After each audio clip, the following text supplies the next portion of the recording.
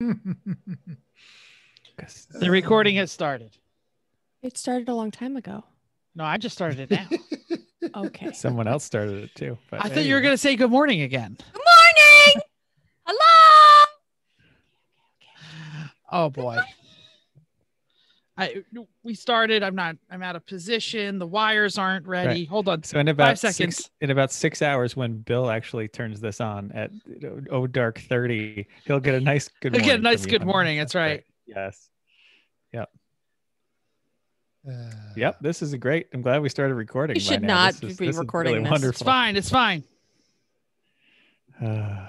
This is how the sausage is made, ladies and gentlemen. Oh, it's not good. To our listeners, as we wait for Jeff, who says, "Oh no, I'm ready," and he's the one who has control of the button. Yep. Come on, music. Where's the music? There's the music. Only the most professional podcast you've ever been in your life. Welcome to Everyone Racers. It's the only podcast I've ever done in my life. So yeah, it is. A show designed for the world of low dollar racing and oddball podcast intros. It doesn't matter what kind of Lemma Champ or Lucky Track Dog League you run, SCC or NASA, we won't discriminate as long as you drive it hard and built it yourself. Join us each week for tech discussion, tips, tricks, news and notes in the world of amateur endurance racing, and whether it's on the spot, hella sweet, or we're lucky enough and Chrissy gives us just the tip, we're sure you'll giggle a little and learn even less. Everyone report to the paddock. This is Chris. This is Chrissy. I'm Jeff. And I'm Mental. And we are Everyone Racers. Thanks for coming back and listening to a Messerschmitt episode of our podcast. It's episode number 175. The Messerschmitt KR 175 Kabinenroller was a mid-engine rear drive microcar produced from 53 to 55. And that's saying they made over 15,000 of them because really post-war Germany needed something cheap to move around. So the name Kabinenroller means scooter with a cabin, which it was. So if you're not in a tiny microcar or a regular car, hey, don't forget that bingo card. I love the ME175. Like, I think out of all the micro cars, like the Peel is stupid looking. Like, this is the coolest looking one.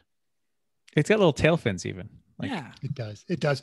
I considered putting phonetic spelling of that, and I thought, come on, Chris will nail it Chris has got first it. time. And yeah, exactly. German is easy. It's just say every letter. I'm gonna have to get you to do Josh's homework. Okay. 9. 9. Josh, take Spanish, then mommy and daddy can help. 9, he said. 9. Anyway, somebody asked me what I'm working on, so I can go. What are you working on, Jeff? Thanks. So I went car shopping since last week. You did? But more on that later because we're going to put it in the hella sweet but terrible. And you can all make fun of me for all the decisions that I've made. But just so you know, it included a trip to Baltimore. And I was flying under my new Valentine 1 version 2. I actually am eagerly anticipated. Yes. It's amazing. I cannot believe that I was riding under such a crappy ass old detector that went insane every time I passed a Nissan Altima with blind spot radar. And I am like, I cannot say more that everyone needs to go get a Valentine 1 or update your radar detector if it's more than 5 or 10 years old. Especially if your car is already hardwired for it. It's so easy. Yeah. So looking at you. Yeah, you should. I am. So I also bought a $25 mount off of eBay, and it's fantastic. If you're using suction cups on a window, just join like the 20th century. Now, is that for the radar detector? Or for the radar detector. For the radar detector, yeah. Where do you have it mounted on your car? I have it gripping the rear view mirror stalk. So it sits directly under the rear view mirror, and it is the faceplate is flush with the rear view mirror. I didn't think I'd get this many questions or else I would have taken a picture, but that's a solid choice. Yeah. Like I always tried to mount mine above the mirror, like in that little pocket of glass above the mirror. Yeah. Because then you can flip the visor down still and not interfere with it and hide it for, because if and they're getting better, but back in the day, if you got pulled over, you immediately stuff that thing under a seat. Oh, I absolutely stuff it under my seat, You but still do it in Virginia all the time. I can yank it off without any trouble. In Virginia, That's what she said. In Virginia, they've got Married more than 20 years. Trust me. And you're busted anyway. So yeah, if you've got one in Virginia, that is still a constitutional law. So I was gonna maybe I couldn't remember if it was Virginia or Maryland. So I was driving through Maryland, like Googling. Chrissy, trust me, I stopped before I Googled. So I was on 95, stopped Googling. You were not like yelling into my phone, radar detector laws in Maryland, because I thought it was Maryland. But then I was like, well, I have my old passport on the passenger seat. If I get pulled over, I'll just be like, yeah, fine, take it, dude. Go ahead. Oh, darn. Yeah, 20-year-old passport. Anyway, I want to say that because I want to talk real car stuff, on the way down, my rear brakes on the Mazda 3 started grinding like really bad. So like the left brake has no more brake material on it whatsoever. And if you remember, last time I was at your house, it was too cold, and I was like, oh, it's too cold. I don't want to fix the tie rod end on my Titan. So now it was 40. It was 40. Degrees. It was gorgeous. It was beautiful. Right. So now this weekend, I will either have to do a brake job or a tie rod end job on my Nissan Titan, or else. Oh my gosh, nothing. it's so cold this weekend. I know. It's going to be stupid. We also had a bit of a mouse in the house situation. So I had to tear apart my kitchen stove. And in an effort to tear it apart to catch the little bastard, I actually broke 2 of the internal gas lines in my stove. I mean, that only happens to you. Between the handle and the burner, so like nothing was leaking. Yeah, you know why the mouse got in? It's because it no longer got electrocuted by the floor, by the door, exactly.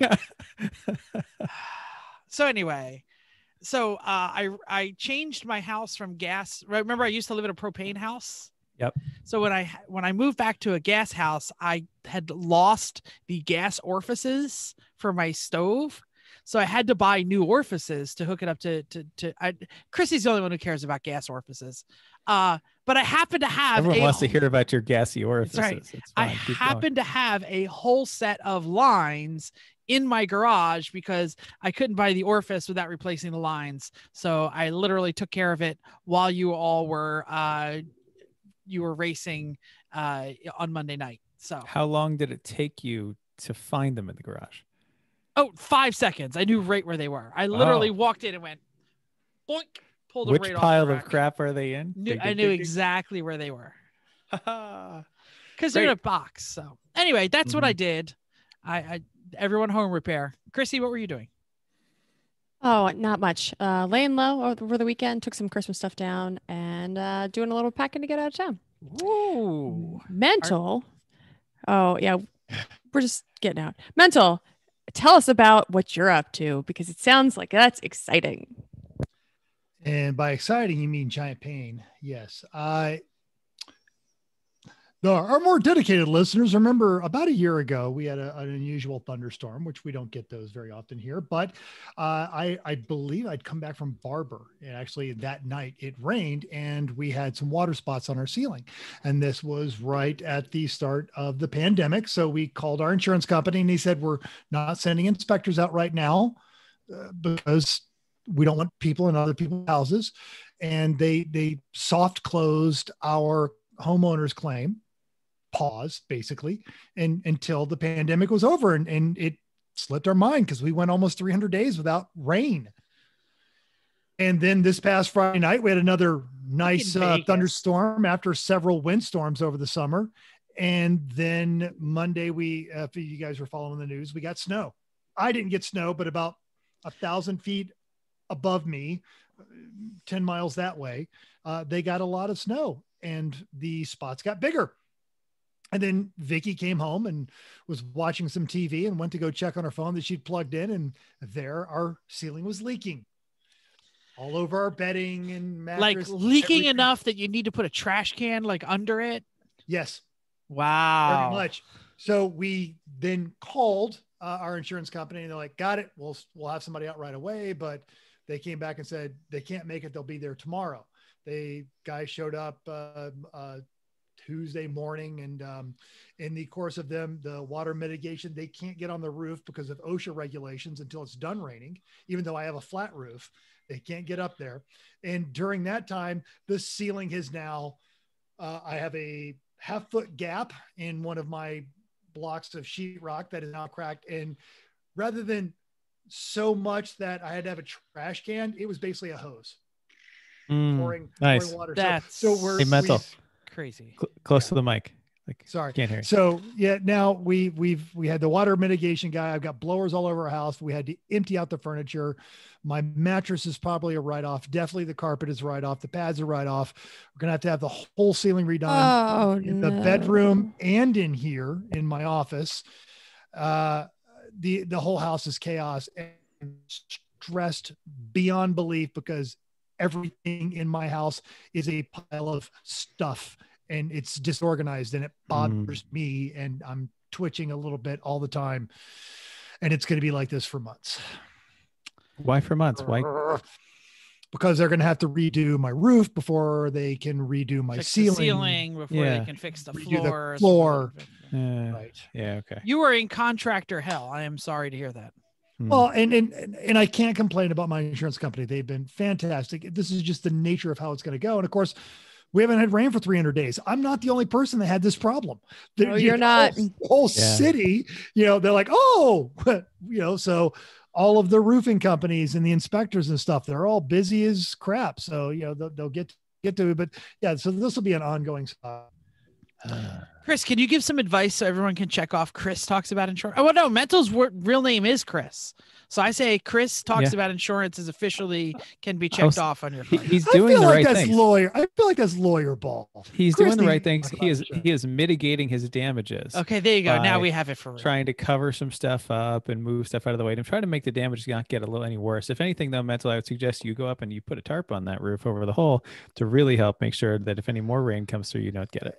And early on we did, but we had all these windstorms and it was just ripping everything off of there. And, and part of the water mitigation guy is, and this is a profession, is emergency tarper.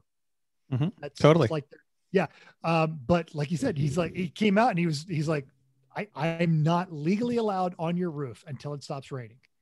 You figure the emergency tarper would be the one guy who's allowed up. Well, if it's raining, shoes. But my roof they're called cougar paws. Yeah, my roof is this, but rules are rules. And if he went up there and emergency tarped it, then he's in violation of OSHA, and my insurance company fusses at him. Blah blah. No, we won't fuss at him at all. Yeah. Seriously, we don't care. We'll just pay his bill. Like, okay, yeah, you tarped the roof. Okay, thanks. Here you go. We won't fuss him. His workers' comp carrier might fuss at him. Yeah, that's who it is. Well, and that's. Rules are there to take up the slack when the brains run out, but also dealing in my regular profession, I know what happens when people start bending rules. And he looked at me and realized this was dumb as he said it, but I understood, dude, you can't pick and choose when you adhere to the rules. Anyway, I digress. Big hole in my roof, house is in disarray. Mental is losing his ever-loving mind. Everyone homeowners. Chris, talk about cars or something. Yeah, I've actually been working on cars, unlike any y'all fools. Working on the Z because someone's got to do it. Duh. The power steering is a fitting and fluid away from being done. That's amazing. Okay. Because last I saw, it was like, I'm going to have to figure that out. I'm going to have to. Well, he's been doing. Lines. Yeah, I'm like, I wasn't sure that you had a good plan. I had a plan. And come on, he always has a plan. But a plan is different than a well thought out plan.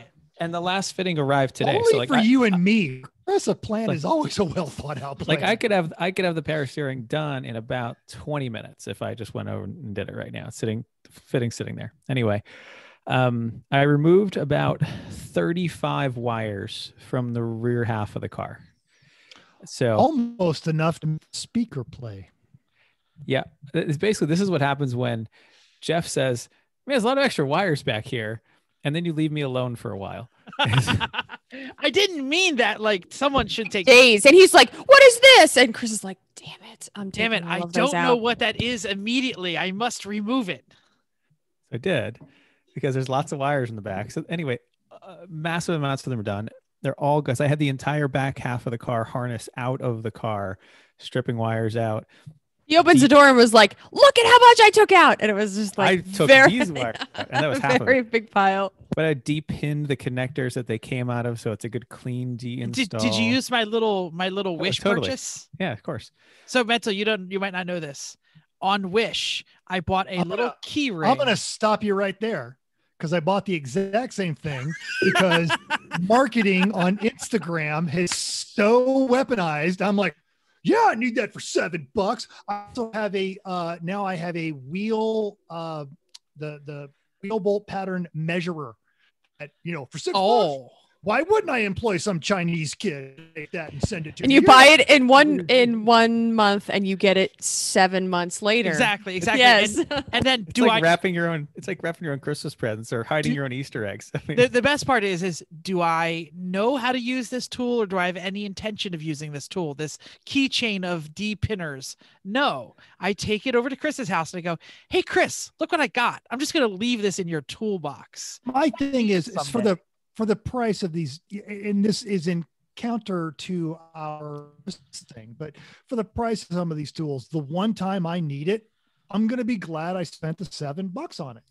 I'm going to spend an hour looking for it, but I'll be glad that I had it. Mental, when there's 2 clips and a wiring harness and Chris says, "Just unplug that," I go like this for like 10 minutes. I'm like,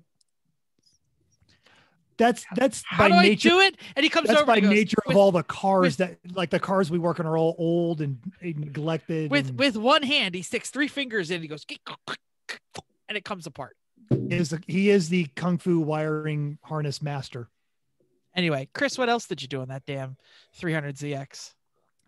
all that wiring that I took apart, I then reloomed and taped and secured with P-clips to various parts of the car to make sure it's not going to go anywhere and it doesn't get in our way. I even loomed the power wire to the cool shirt cooler pump in the stock harness all the way around the car. So it's a good, again, a very clean install.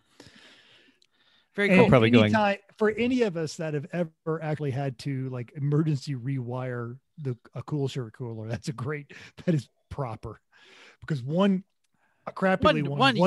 good turn and you've disconnected the cool shirt. So that's all in there nicely. Well, our cool shirt pump now is attached to the car, not the cooler. So the pump is hard mounted. So then we'll run lines to the cooler. Anyway, I also have getting the dash back together right now. I'm actually trying to find the hardware and the buckets of Z parts that we have.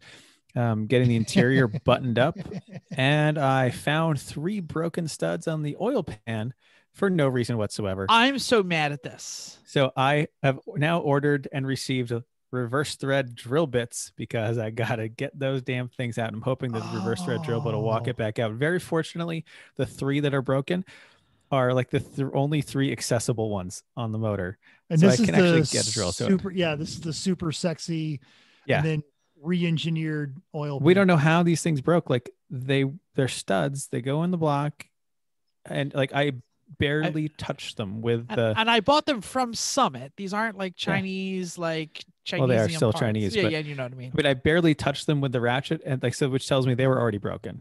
I don't know how. Anyway, so now I have to drill these studs out and put some bolts in. That sucks. Yes. Lying under the car, drilling out broken bolts is one of everyone's least favorite jobs. We saved the stock bolts if you wanted to find them. They're in there somewhere in I a found Ziploc some bag. that work. I mean, in all the. No, I have a Ziploc bag crap. that has oil pan bolts. Okay, I'll look for that too. Well, I'm not gonna. Yeah, I will work on it when you're gone. You know what? Don't worry about it. We'll take care of it when we get there. Great.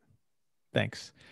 Anyway, that's what I've been doing. It's like the car is actually getting properly close in a variety of ways, but still so much. There's so many little things to do.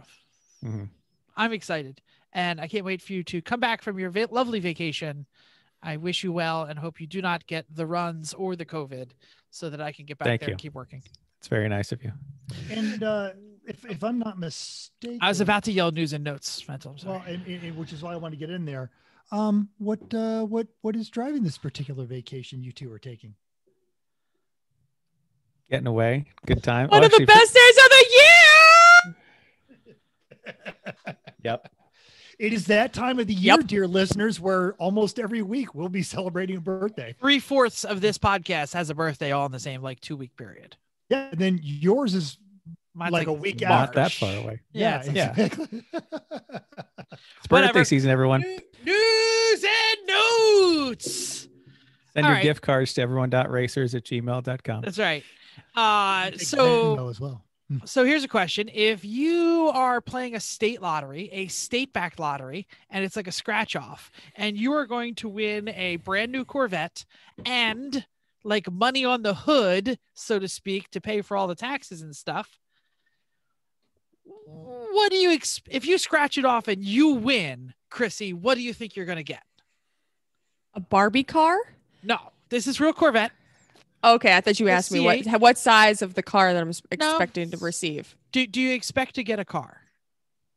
Like you scratch off in 3 Corvettes, you win a Corvette. You win a Corvette and $15,000. I'm hesitant, obviously. This is a state lottery. This isn't some crazy, probably Internet. not. I'm expecting a Barbie car. Well, probably I because expect the amount of money that a Corvette costs, and they say, here's some money which we suggest you use to buy a Corvette. Well, this is exactly what this guy won. And I'm going to open the story here because, there's an update. So let's just get right to the update. Georgia man, he won $250,000, which is supposed to be a Corvette and whatever the rest of the money was. And they said the value of the Corvette is X dollars, and here's the amount of dollars to go buy it. And he said, bullshit. I can't get a Corvette for that much. Keep that cash and bring me a Corvette that someone will actually sell me for sticker. Well, and that was part of the problem is every dealer went, we're not selling you a Corvette. Yeah. I Sticker got price. a waiting list. Yeah. So, that's what happened. And then Mental, you found the update. There actually was, thanks to the internet, an Atlanta dealer who stepped up to the plate and said, you know what? This is bullshit. You should have a Corvette. Come get one. I got a blue one for you at sticker price. Yep, that's nice. Yeah, we should call out the dealership's name. It is, where is it? Sorry, I didn't know you'd go that deep. Is the Master the Master Chevrolet in Aiken, South Carolina? No, that is it was it. Master Chevrolet in Aiken, South Carolina. Yeah, it's actually not even a Georgia dealer. Yeah. Sorry, I said Georgia dealer. I was wrong. The man was from Georgia. No. Yeah, but it was a Georgia. You were right. It was a Georgia lottery. Yeah. Yeah. You're right. Yeah, it was a Georgia lottery and a Georgia man who won it, but a South Carolina dealer. Thank you. Who stepped up to the plate. Good luck with your Corvette, dude. And so if you're a Corvette, you want this dealer, there you go.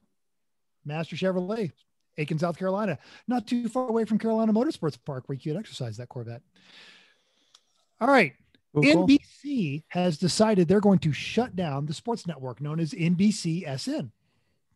Why do you care? Well, as Kristen Shaw tells us over at The Drive, that means if you watch NASCAR, IMSA, or the IndyCar races, you're going to have to go beyond cable, which means you're going to have to fork out some money for a streaming service. To make it worse, they're segmenting the coverage. So if you want IndyCar, you have to subscribe to the Peacock Premium, which is $5 a month. But if you live overseas or Mexico or South America, and there are no South Americans or Europeans running IndyCar, none. Yeah. Well, screw you, because IndyCar and Peacock don't care and you can't get it. And you like IMSA? Well, that's a whole different subscription. That's going to be NBC Sports Track Pass Gold for another $5 a month, or just $3 if you just want to skip the NASCAR routes and ARCA coverage and American Flat Track. And to date, the destination of the NBCSN's car culture shows like Proving Grounds or Caffeine and Octane or the Mecum Auto Auctions, they have no idea where that stuff's going. So, you know what? NBC, you're one friggin' network. You think you can figure this out? That kind of sucks because they figured out how much to make the most money off the people who care. And what they're going to find out is they're going to make the zeroest amount of money because no one's paying for that crap. And they're just going to find some hacker who can get it, from a underground pirate server. But they actually were doing decent coverage. I was seeing a lot of European racing on there. So that was great. Yeah. It's not like Formula One figured it out. Why can't NBC? Who knows? Somebody will figure it out. They have a little bit of time before racing starts. Nearly After nearly 40 years in U.S. showrooms, the VW Golf is no more. Wesley Wren tells us from Auto Week that the Golf production in Pueblo, Mexico factory will end altogether at the end of January. The lovely hatchback will continue to roll out in VW's manufacturing facilities in Wolfsburg, Germany. That translates to no more U.S. spec Golfs. This is sad because I owned one. This is why you gave me this story, I'm sure. Inventory is projected to last this year. You'll still be able to get one of the performance versions like GTI or Golf R. But if you're eyeing the TSI with the 147 horse liter, 1.4 liter turbo. Now, is anybody on this channel really trying to get Wait for it. base model? Right. Yes. That's what everybody wants. I have one anyway. But anyway, that was my first car. 6-speed or this 8-speed auto. No, three things. First, the price starts at $24,000, which seems ridiculously low. You have to get one this year, and then 3, you're probably listening to the wrong podcast. Yeah, exactly. True. No one's buying the base one around here. I read this, but I wasn't really sure. So the base model was made in a different factory in a different country in a different. The base model U.S. version. Got it. The Wolfsburg plant's still going to be making the European versions. They're just not bringing over the base anymore. Got it. The high performance North American versions, right? Got it. Which Awesome. is fine. Because Americans like a Jetta instead of a Golf because they're dumb. Idiots. Yeah. Totes. Anyway, so the future is not in Volkswagen Golfs. The future is electric eventually, as we know. As many automakers are proving, that's not all bad. Porsche set a world drifting record with their new entry-level rear drive only Taycan. Taycan! That's a Taycan! Okay. Anyway, now Nick Berg at Haggerty writes about the new sideways capable all-electric BMW i4 study for showrooms later this year. Berg spent some time with the BMW's product lead of an awesomely named David Alfredo Ferrufino Camacho. Yes. Mountain Dew. Hey, Herbert. that is the exact opposite of every name in Mental's phone book. Yes. I've got a Camacho in there. Yeah, but it's just Camacho. There's no first name. There's no last name. It's just Camacho. Right. Yep. Anyway, we got some pictures of the car drifting through the test. BMW claims 530 horsepower, 0 to 60 in 4 seconds. That's for range. They say it'll cover 370 miles on a full charge. Wow, that's like a real live sedan too. Yeah, I did actually spell that slideways on purpose. Oh, good. That's good. I'm anyway, all electric they'd be BMWs. Yeah, good. Yep. Upcoming races. Do we have any upcoming races? We sort of do. I don't know. What happened? We do. So AER just announced that this week that they're canceling the Charlotte Roval race next month. They were filling my email box trying to get more entries. So I assume they didn't make the minimum amount of entries, and this is not COVID related. But obviously we didn't reach out and ask them because they don't want to be butthurt about it. They did actually say this. They said we only had 22 entries and we can't. They said 22. It was a really honest email, and it was like, we've only got 22 entries and I can't afford to run a race like that. So props to AER for just being straight up.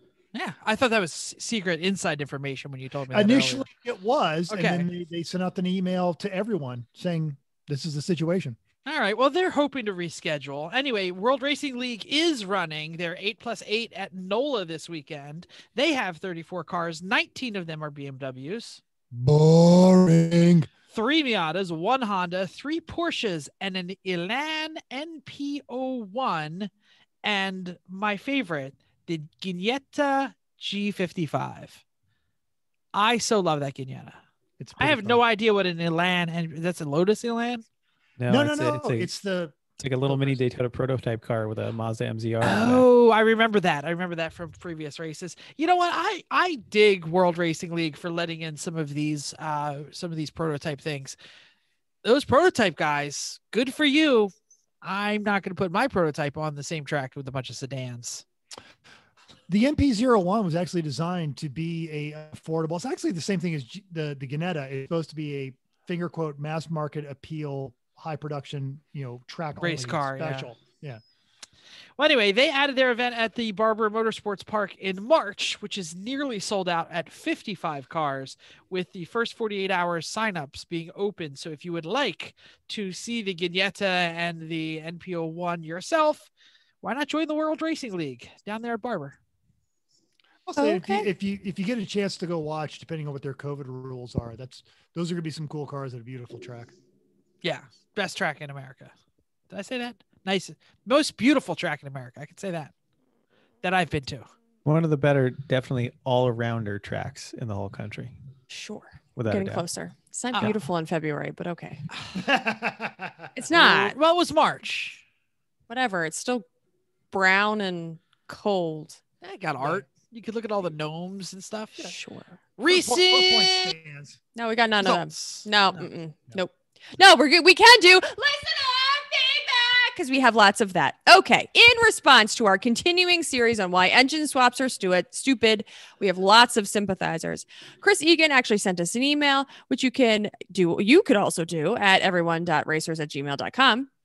In his email, it tells us about his long engine swap project into a BMW. I just want to share the intake saga of the Daytona powered BMW, particularly his intake, which wraps the throttle body above the bell housing and would hit the firewall of the E36. So he had to move the throttle body to the other side. This involves much cutting and welding, even before you address the intake runners inside the casting he cut apart. The tale goes on goes to our lessons of the 80-20 rule that we keep telling you. He finishes with, I should finish it someday. We should mention that this is when he says a Daytona swap, he means a 2.2 liter Chrysler Daytona motor, like a turbo 2 motor out of a Chrysler Daytona. This is the worst motor on the planet to put into the BMW, other than That's why he's doing it. Other than what he suggested the first time he was going to put in this BMW, which was a 12A rotary. 13B. 13B? I thought he said it was 12A. Anyway, whatever. Well, it's all rotary. Whatever. Chris It's all a Egan's mistake. Chris Egan's one of those really smart people who does really dumb things. I think this is more of a because I could, and he was single, and like, well, what else am I doing right now? And now it's sitting. Anyway, Michael K took exception with Mental's dismissal of GMV6s because Mental seems to have an irrational hatred of these. I'm indifferent to them personally. I love the 3800. Right. Mental has something in his craw on these things. Yeah, they sound terrible, but whatever. Anyway, Michael Krenzer commented, the 3800 is not dead yet for swaps in the Midwest because they are so plentiful. I said, I can pee on three in the GM section if I stand on the roof of any single car. Yeah, you're probably right. He added some specifics for the transmission and added the VQ was the front runner for the longest time, but the rear-wheel drive transmissions were expensive, and the throttle-by-wire with an extensively finicky ECU knocked it out of contention. If you don't want to listen to us or considering one of these 3800s, check out his whole comment in our YouTube section. They're an okay choice. I wouldn't call them the best choice, but if you live in the Midwest and you get them at Walmart, that's a different story, I guess. They're very compact. They are for what they are, without a doubt. That's one of the reasons I really like them. And they built them for 1 million years, so they kind of figured them out. And you could get them supercharged, mother effing 260 horsepower in that sucker. 240, yeah. 240. But then the intake points right at the throttle body or at the firewall. They need to get to cut holes in the firewall and run. No, you go to Australia and you buy the throttle for the one that's Even the other then. direction. I don't know. Or you cut your intake manifold apart like Chris Egan. Yeah. Anyway, don't do it. Don't swap motors, people. It's a terrible idea. Cool. Betsy, you're up. Over at Houston, when I was down there, the fine folks at Breaking Bad Racing dropped off a case of White Claws for a bribe, which shows some pretty advanced planning capability. Good on those guys. But on the YouTube, they cautioned against not planning ahead like they did with their V8 swapped E36. If you're mixing and matching LS blocks, and pans, pay attention to where the dipstick hole is. On some stuff, the pan is it's in the pan. On others, it's on the block. Pick the wrong combo and you'll show up to your first race with no way to check the oil level on a rebuilt engine. This is hilarious. Which they did. Now, that BMW actually did retire early for some teething issues, but surprisingly, not from being blowed up like Sajeev and I were absolutely convinced it was going to do. I'm rubbing my face in shock and awe. How do you not figure out that you don't have a dipstick before you get to the race? No, they figured it wasn't before they got to the race. It was once they had the engine in there and it was running. They're like, all right, how much oil is in it? Oh, crap. How do you not figure that out before you install the motor? And they just decided they weren't pulling the engine out to fix this problem. Just button it up, guess how much oil is in there, and send it. Oh, wow. Good, honestly, my. good bunch of teams. They truly embrace the kind of the lemon spirit on it, and they're like, we're not that deep into it to pull it back out. Although I say that if you drain it and then pour 5 quarts in, and you go like, well, that's probably good enough. And I got the feeling that was because they with a brand new engine swap car, they knew they weren't going to be competitive, and they were just going to come there and figure out what was going to break on the car. So they had the right attitude towards the race anyway. So I should say, because I'm the one that shopped and bought the oil pan, I did not see oil pans with dipstick options. I knew our LS had the oil. I did not know that our LS had the oil dipstick in the block. I just did not see a pan that also had a dipstick. Here's another thing when you're shopping for LS oil pans. If the ones that you're finding come with a filter screw on right on that pan, I found out this weekend it is not the same size or thread pitch as the normal GM thing that it came really? off of. Not necessarily. Oh, well, I think we'll talk about this in the main topic. Yeah. So I had to order a different sandwich plate, which I got today. But awesome. Anyway. We did have a style request in the listener feedback section. Seeing the cut job on the Z, Randy asked, please keep the Vortec engine cover popping out of the hood. Shaker hoods make everything better. I have a VTEC engine cover downstairs. That would be funnier if we put the 2.4 Honda double cam VTEC cover.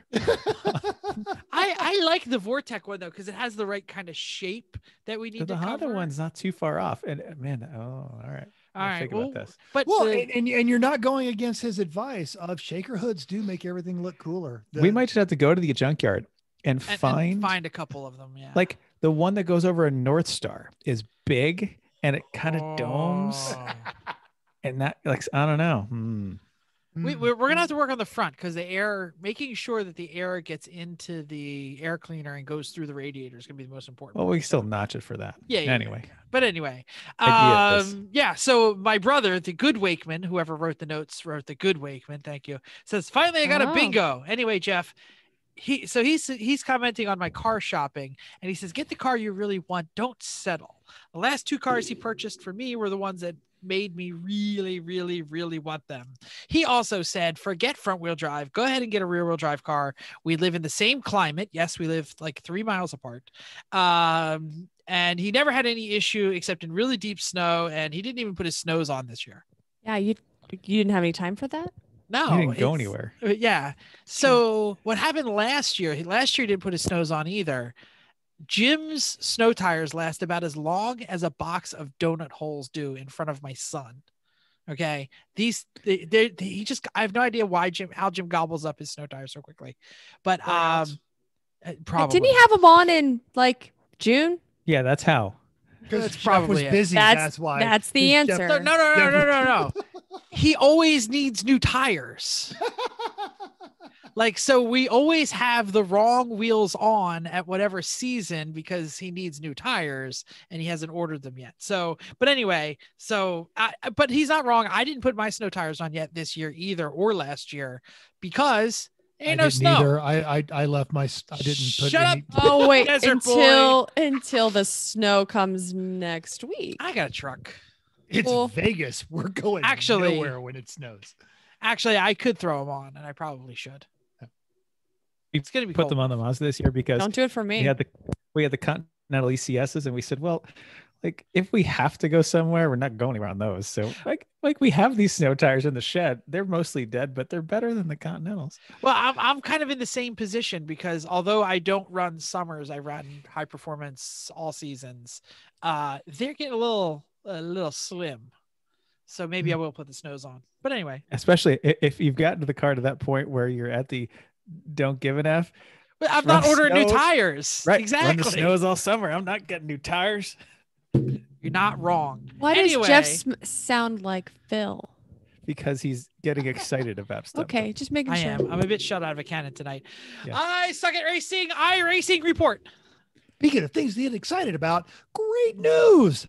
Since iRacing is back, Nate Schleveen has announced the start of the 2021 season 1. He's redoing the naming next month. So if you've not done one of these virtual races, head over to isuckatracing.com and get signed up. The link is in our show notes, along with Nemesis Labs, Top Flight Computers, and of course, Ryan, aka Bearded Sim Racer, his YouTube broadcast channel. And no one pumps a category like mental, without a doubt. He can chill with the best of them. As in the past, the series will alternate between trash races and Enduros. Planned tracks include Watkins Glen, Long Beach. Oh, I'm excited for Long Beach. And for the first time, they're going to Long Beach. And another Key Party race, which is, of course, cool. And maybe I'll get into this one. I don't know. The return to the no pedal, no wheel has provided some great innovation in the past, including the dog-powered entry. What was the dog's name? Anybody remember? Buster. A French horn and multiple airplane rudders. Phil wanted an Etch-a-Sketch, and I still think that's the way to go. Okay, I was trying to figure out what Chris was doing, drawing on a screen. That's how you get the dog to look up. The dog, you held the treat. The Dog looks up, looks down, like you hold the treat to make the dog look certain directions. All right. So most of these are going to be Sunday night events as they have been before, but the opener will be just in just over a week next Thursday. February 4th is the season premiere with the Lemons iRacing Circus heading to Long Beach for the Enduro. Even if it's not your type of racing, tune in on YouTube, Twitch, Facebook, and keep up with the great live broadcast, which is usually some of your favorite people. Wow. None of us, obviously. Fine. Okay. Podcast host. Like Terry Gross. That would be amazing. Mark Barron, Terry Gross, they're going to get on there and go, what is Moosh Long? Why am I here? All right. So Terry Gross, Ira Glass, and Mark Roman Barron. Mars. They're all right. Yes. Okay, fine. Or not. Oh, well. Or funnier. Hey, if you want to race in something that's even worse than the Lemons events, hey, you can run with us. We do laugh a lot though. Like this last Monday, we had a pair of races at one of our favorite iRace venues. It's the Irwindale Figure 8 with the jump, because why you would run it without the jump, I don't know. I mean, the jump just made a great awesome. track. It's like great. It's like icing on your sundae. There's a little less crashing with the jump and without the jump. But the crashes are way more spectacular without the jump. You get some fun crashes too, like when you bounce off the roof of something but still land. Like, those are good. Anyway, hilarity and lots of fast pairs ensued. We had the first race was completely inappropriate cars from every class, and I really actually tried to weed out the cars that break after going over the jump 2 or 3 times, which is a lot of them actually. So the ones that were left were durable enough. Like, what did we have in there? We had the AMG, we had the Legends. Legends are the best for that. They are. That's what I used. They bounce. What else do we have in there? MX-5s. I had that NASCAR Fusion in there. Yeah, the Fusion. One guy had the Fusion. The whole time he just talked about how terrible it was. Corey had I can't remember who was. I'd like to point out that both the aliens took the AMG. There was one person that took. Do you have a Skippy in there? Oh, we had an open wheel in there. Yep. The Skippy doesn't break. Always seems fun. Yeah. No, they're durable because they're made for people like Tom, like Mino, and I who crash them. I mean, it did flip a lot, but they all flip a lot. Well, I made it for the second race, so I was glad to. The mouse and the stove had been all repaired.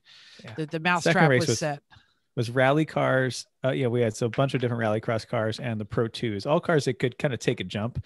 So these could just keep going over the jump, but they would crash into other things. But a lot of fun. Similar outcome though, but good. We put the 87s in there too, which Lamino is the only one dumb enough to do that and is tied 87. And just listening to Dave and Tom go at each other is worth the effort right there. It's great. Yeah. Oh yeah. Both races had a pretty good turnout. So we had 21 people in the second race. Yeah. To show up. I was wondering how it was a great time and a lot of folks were there. Yeah, that was just fantastic. And the Irwindale is always good to test your stomach when you're using VR. I always say, I love this. And I get out and I'm like almost actually throwing up. Yep. You just got to close your eyes, and once you start to go upside down. I do. Uh-huh. You know who never closes her eyes when she goes upside down? I don't know what that means. Neither do I, but it sounds good. Chrissy's mom, I bet. Yep. Yes. Hi, Chrissy's mom. Cool. And dad. Hi, Chrissy's mom and dad and sister and brother-in-law. Yeah, and whoever's everyone else. listening Whoever else these is days. listening. We don't even know. Absolutely. I can say hi to my brother sometimes since he seems to be listening now they're on YouTube. No. Hi, Jeff's brother. Your And- brother and- watches. Yeah, watches. Yeah. And we still seem to every now and then get a comment on the YouTube from our boy Omar, and we didn't put him on the we should mention that Mental uploaded a different video. He uploaded the video to our YouTube for the wrap up of New Hampshire, and Omar was very distraught that the Civic is busted. He got to the end. He said it was like it made him like cry a little. That not just Omar, but Dean, also of Sorry for Party fame, did not realize that the Civic was dead. Yeah. So yeah, no, I apologize. It took me so long because I'm fighting with some video editing software. So, but we're hoping to do a lot more of that kind of nonsense on our YouTube channel. Well, we're trying to learn. I think really is what it is. Absolutely, So- we are. So, And once Mental's not moving everything in his house into one room, also and might help. interesting is when I uploaded that video, I got to do YouTube said, would you like to do a live premiere? Yeah, okay, sure. So I did a live premiere, and our super fans, James Mulhern and Jason Hopkins, watched it with me while I live premiered it. I think and I actually got some good suggestions for software, but they all really enjoyed it and they appreciated it. So if you haven't been over to our YouTube, even if you don't like watching the show on YouTube, you can watch our wrap-up video. There's my favorite is still the argument between Matt and Bruce. It's pretty funny. Not safe for work, by the way, that No, one. But no. yeah. Chrissy, do you know what kind? There are two kinds of student films. Are you aware of this? No, enlighten me. Long and way too long. Short in each edit. That's my. All right. Okay. Speaking of- Main topic time. we're still talking about engine swaps, bad ideas, and this is why engine swaps are dumb. Part 3 of what is still not finished. This is a multi-part series. Now, we know you didn't listen to our advice on this, and that's not surprising. We tell you not to listen to us. On this topic, especially though, you're going to want to catch this episode because this is all things we've learned from doing it wrong, making our mistakes. Last week, we were thinking about this series and we realized that all of our current 3-pedal Mafia active or in progress cars all have motor swaps. Ugh. Now, the D16 Civic was stock plus and ran for years with no issues, with 33 races on that motor, Chris, the Hero motor. Something like that. Yeah. It was well supported and a lot of stuff, but then when we did the custom to the K24, it needed some work and some teething issues, but then it dominated kind of for a while and we want to race with it. The Z is miles into the full custom camp. Cressida is stock plus and is still the most successful car in 3-pedal Mafia history. Betty and the TR7 are both deep into that custom category, and they are spectrums of success because everything that Betty has done right, the TR has done so very wrong. Yeah.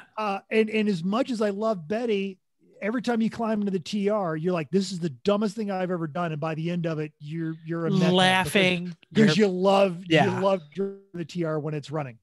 And what motor was in the TR7, Chris? It's because you're flying so close to death that you just start like, You're like, I'm gonna Right, die. like, oh, I don't care anymore. I I'm gonna I- die. I have never been more certain of my impending injury than I was driving that car in the rain at Pittsburgh. Yes. It is It's literally the only time I have ever been in a race car going, what the hell am I doing right now? That's why I didn't get in it, because I was like, if you guys are getting out of it saying I'm not doing that again, I'm like, why am I gonna get in? I'm gonna die. For those of you who think the 3800 does not sound good, just get the one with the supercharger. And the blown muffler. Because when that goes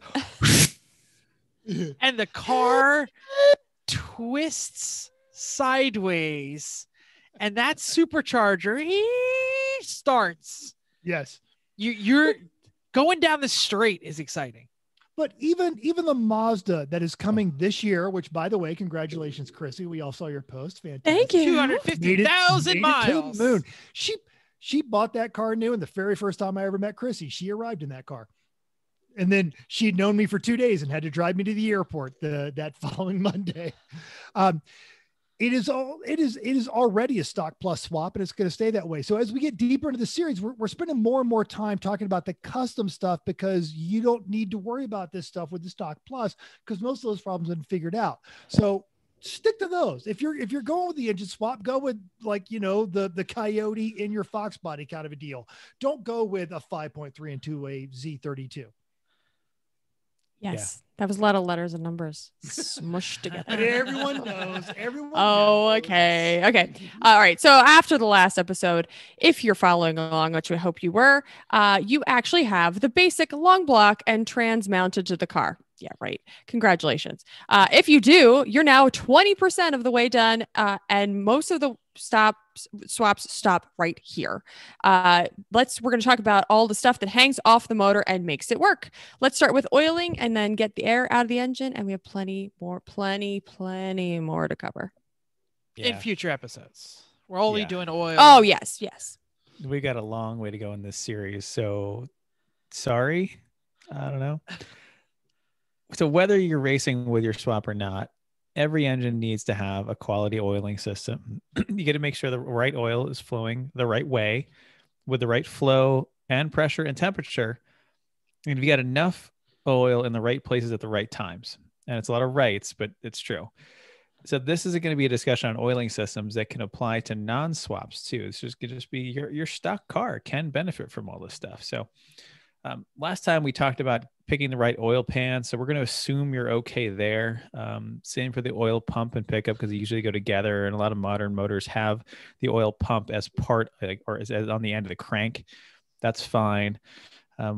So we're going to leave that. One word on pickups though. Make sure you didn't dent your pan putting it on or putting the motor in and out a bunch of times. Ask our TR crew about how many 3800s they blew up, because the pickup was too close to the dented pan. And when it got to higher RPMs, it couldn't get enough oil and sucked air and spun bearings. So, and you say that as if they dented it accidentally. No, these were some purposeful dents to make sure it fit around the cross member. Either way, this is self-inflicted. Be careful. Wounds. Either way, be careful. This kind of stuff matters. So for some cars, the stock oil pump is going to be enough. Most of them are fine. Some cars, porting them helps get so the oil can flow at higher RPMs without cavitation. The return passages, porting those can help sometimes, but all this is, and that along with baffles too. Baffles are always good if they are done properly. Sorry. Yeah, exactly. That's a different show. So for your stock swap, you need a filter as big as possible in an accessible location. You need a way to cool the oil, because endurance racing is murder on temperature in everything, and this will help you, and lines to make it all flow around.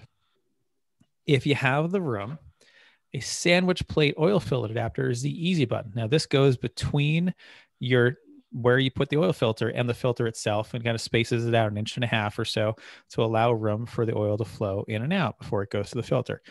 So it's really easy. It just screws on most of the time. You just want to make sure it doesn't put your filter like into something, like into a firewall or a cross member, ground. Right. It doesn't make it hang 2 inches below everything else. So that's the first thing it's going to hit. If you one of your teammates happen to put 2 wheels off track, they're going to tear a filter off. That's a bad idea. So these sandwich plates usually have NPT ports coming in and out of them. Try to find one that has 1/2 inch NPT ports that's going to flow enough. So I saw a lot when I was looking recently for this. It had 3/8 NPT ports, and that's not enough to flow all of the motor oil for your whole car. It's just not going to work that way. Mental, yes. Now, kits, do they offer the ability, or have I misread this, where you can start using a more common oil filter, something that get at an O'Reilly's or? Yeah, in fact, I'm going to touch on that at the end of the section that I'm talking about right now. So good timing. Anyway, for hoses out of those NPT ports, you just want to go right to AN stuff with proper hose ends. we've tried rubber hoses and clamps, the stuff that comes with the the relocation kits and stuff. You know what? And we almost lost a motor, almost oiling down the track. If Chrissy weren't astute and picked up on it real quick and got right off the track into the grass. Great job on her part. Saved the motor and saved oiling down a whole bunch of track. So which was that? Everybody New Hampshire. New Hampshire. New Hampshire. Which car? Down the track. Honda. Civic. Oh, okay. Because we had the barbs on the boat for a long time. Yeah. And But didn't that have wasn't any issues. Yeah, that was like a variation of the Luck. stock thing and luck and the entire oil of the car wasn't flowing through that. Like with the Civic, all of the oil out of the pump was flowing through that thing. Anyway, do your competitors and yourself a favor and spend the couple dollars on the better stuff to avoid any kind of braking situation there. The AN line kits on Amazon these days actually seem decent so far, and they're priced very favorably. I thought they were cheap. Compared to buying all the stuff individually, it's a deal. Yeah, the kits were so great. I bought them twice. Oh, good. Well, no, the wrong ones. Remember? Oh, that's the relocation. You said get a kit. relocation kit. I bought one, and then like a year later, you're like, we need a relocation kit. I bought another one, and then we looked at both of them, and you said, nah, I think I want a sandwich plate. Yeah, exactly. Anyway. It is.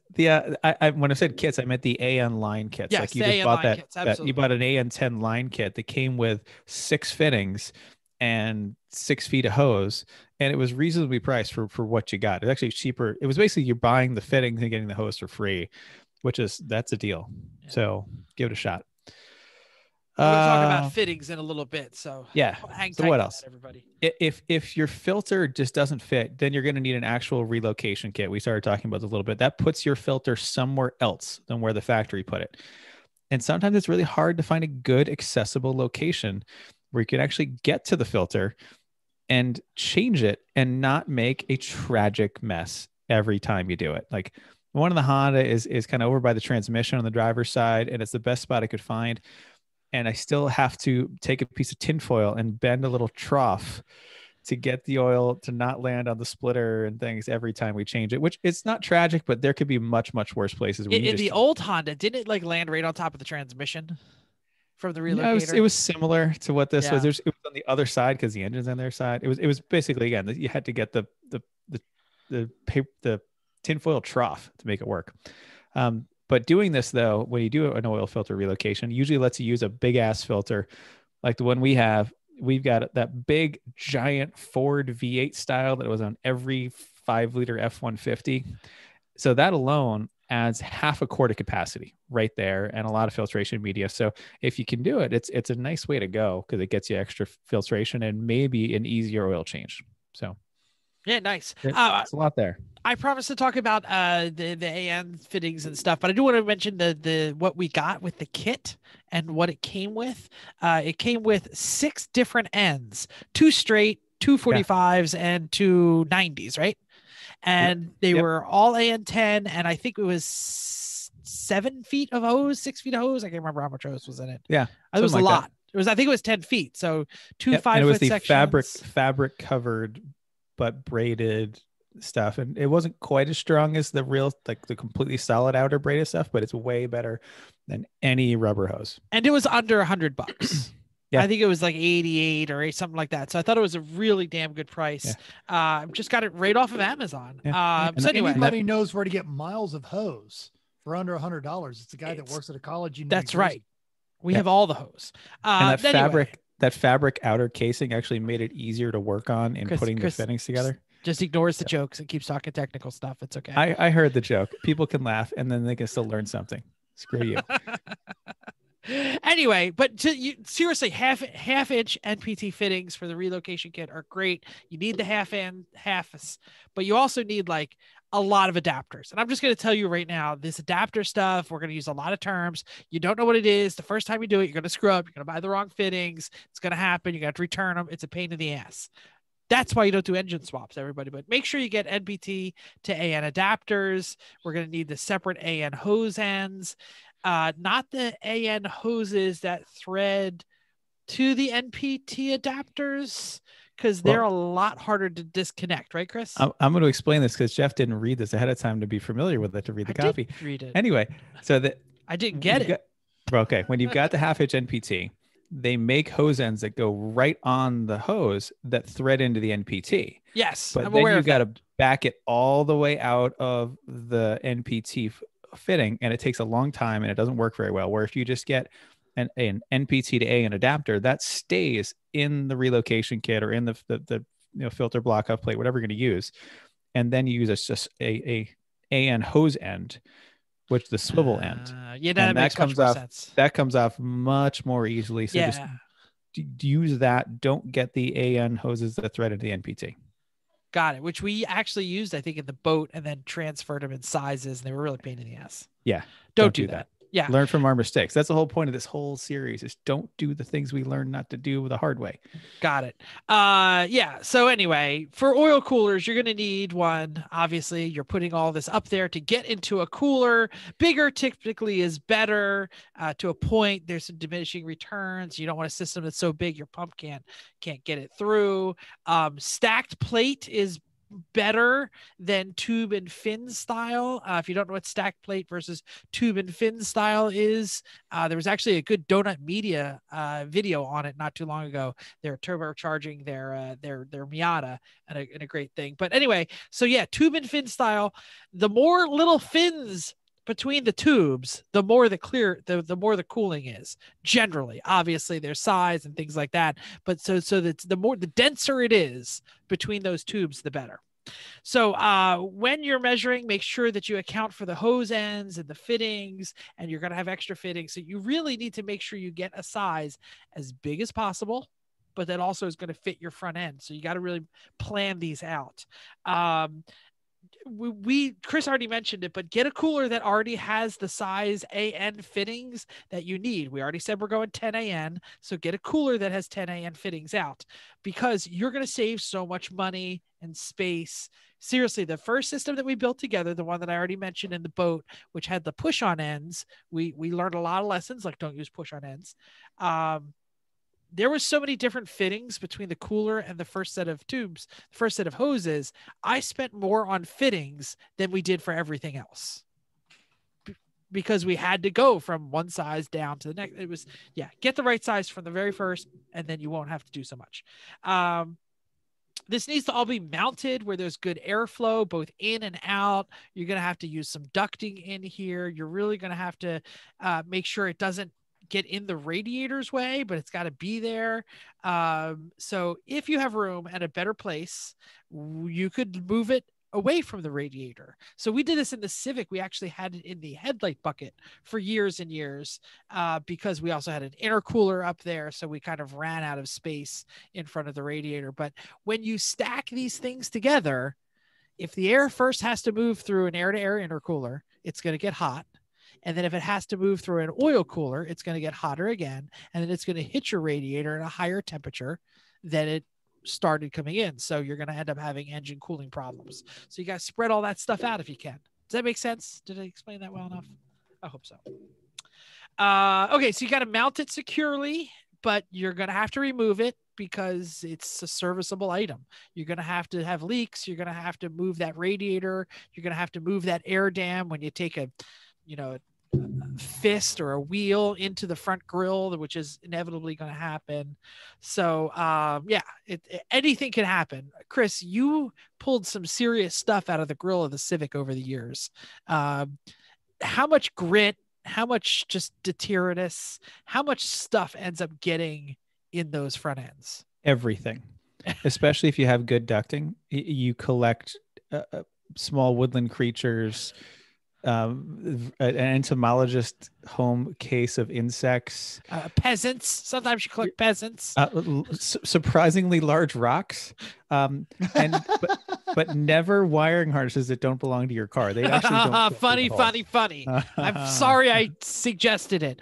No, but I wanted you to touch on the honeycomb stuff, because we talked about it before, but I still don't know what search term did you get that from? What is it from? Because it was way superior to the chicken wire we were using in the past.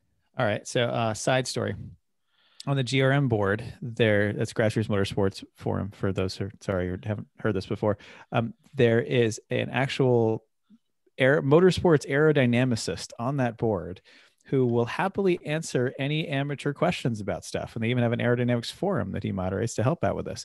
Someone was talking about radiator protection one day and talking about using chicken wire and stuff like that. And he's saying, well, the bigger the holes, the better the flow.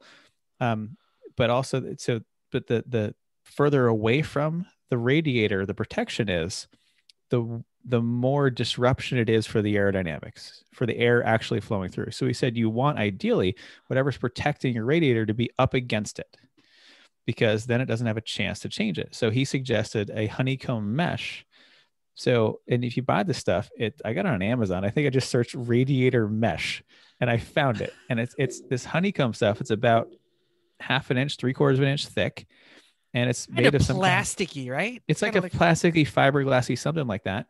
And you just put it up against the radiator, and it's straight honeycomb voids going toward the radiator. So when the air hits it, it straightens it out to go right through the radiator and has no place to go between the mesh and the radiator.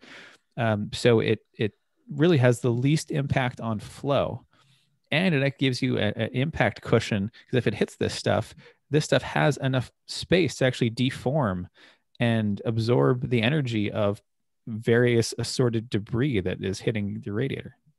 According to this, on my Amazon link here, I did honeycomb radiator protector. It came up. It's Nomex. Okay, great. Yeah. I don't even know what it is, but it wasn't that expensive. Yeah. Like it's like $22.99 on Speedway Motors. It's not that expensive, and it's not that hard to cut with just a sharp utility knife. And you put it on with those through the radiator zip tie kind of things, which the only purpose those have in life is for this. Like, don't use them to mount an oil cooler. Don't use them to mount a fan, because they put too much stress on the cooling fins of your radiator. But for this stuff, which has no stress to it at all, use this stuff. This stuff's great. Yeah, it's awesome stuff. Thank you. I think that's the end of my section. We've tested the durability of that stuff. We've taken some serious kind of hits to some of our coolers. It's Nomex, yo. Yeah. It's probably fireproof. Now, wait a minute a second. Let me place an order. Hey, Bill, figure out what that stuff is. Get on it. We have plenty. Last time I did that, he brought me lunch. That's true. He got you nachos. All the nachos. All the nachos. Now, AN lines are a challenge in and of themselves. And if you're not completely familiar with what that was, what that is, there is a link in our show notes. They are Army Navy fittings, and it is a specific set of measurements. What that stands for, I never knew. Yep. Honestly, I didn't either until I was on one of Lemon's White Elephant list, and someone sent me one of Carol Smith's early 70s books about measurements and fittings and how to mail order different ones, because it's very outdated. But that's where I learned that. But we've got a link to that, and also APT, which is American Pipe Thread. We've got a discussion of both of those in our show notes, and it kind of just breaks down what those measurements are. We're talking about AN lines though. Now, they're a pain. Just accept that. And there's some tutorial videos that we'll watch, and I can't really describe those very well. And then there's specialty tools that we don't have, but check out those specialty tools. And this also goes into our fuel cell episode. So before you order expensive fittings, you need to get everything hard mounted and then run just some kind of rubber hose in the proposed location to see what angle hose end you're going to need and how long that hose will need to be to satisfy your needs. Giggity. Get a full layout planning before you start buying stuff, because this stuff is expensive. It's a pain in the ass to work with. We like Summit. They've got good shopping tools for the hose ends, and it narrows down to those many choices. Amazon also has some really good prices, not just for the stuff Jeff was looking for, but for all of this. For measuring, you're going always leave a little bit extra than you initially think as you are going to have to make more than one cut as you get used to fitting those AN lines. Chrissy, how'd that work out on those heater hoses the other day? That's exactly what I was just thinking. Like, never leave no more than you think you need, because you don't want to cut twice, do you? Chrissy, no, hey, just cut cut it 3 feet. She measures 3 feet. I measured it like It's 10 times, and it was still too short. So yeah, I guarantee your measurements were exactly precise. We just weren't accounting for, stuff that moves. I was just wrong. Right. So you do all that now, and secure. You're going to want to secure those hoses, even if it's just using zip ties, because things will start to rub. You've got abrasions. They'll get caught on stuff. Oil is really important. And when it leaks, it is really messy. A number of years ago, when I had my second 911, I lost a clutch line because somewhere in the ownership of that car, they had run the hydraulic line for the clutch outside of where it should have gone. And over the course of the 6 months that I had the car, it rubbed through and I completely lost my clutch coming home one night. And it dumped frigging hydraulic fluid all over all the hot bits on the backside of my engine, which then it was smoking. Luckily it didn't catch on fire. Just secure the hose as much as possible. Make sure it doesn't rub on anything. You don't want to know how much a pallet of oil dry cost when you oil down the entire track. And when you walk through the paddock after oiling down the whole track and you think that everyone's looking at you going, oh my God, that's the one to oil down the whole track. We are looking at we are judging you, and we're judging you badly. And then you screw the track for the whole weekend, even after the oil dry. Even worse if it's raining. You know what it costs for that pallet of oil dry? Like an hour of freaking track time out of all of our freaking lives. That's what it costs. The race ends at the same time every time. So even if you're off for an hour. Anything slippery. If you guys did not watch Houston MSR video, there was an Audi that was leading class, and a car dumped a bunch of slippery stuff on the track, recognized it, turned off. The Audi still ended up on the tire wall. Anything that makes stuff greasy, secure that, take care of that. That's what I've got. And we're going to be talking about the other hot stuff that comes out of the car. Let's talk about headers and manifolds. So you have got, when this car is going to run, you're going to have some hot exhaust and it's going to need to get out of the engine. Oh yeah, it's going to be hot, baby. It's going to be hot, and it needs to not hit anything else in the engine bay because you're trying to keep that all cool, right? And you want to make sure you know where that exhaust is actually going to go. So fit is going to be your number one concern. Things that you're going to need to check are from the engine, the distance to other stuff, and all the other stuff. And chances are some of the other stuff may not be installed yet because right now you probably only have an engine and trans in your car. So you have to think about all the other things that might be going into your car. And then you're going to need the location and angle of the collector output. So figure out where all this stuff is going to go. So your first choice is tubular headers or cast iron manifolds. Manifolds are heavier, they're cheaper, usually more durable.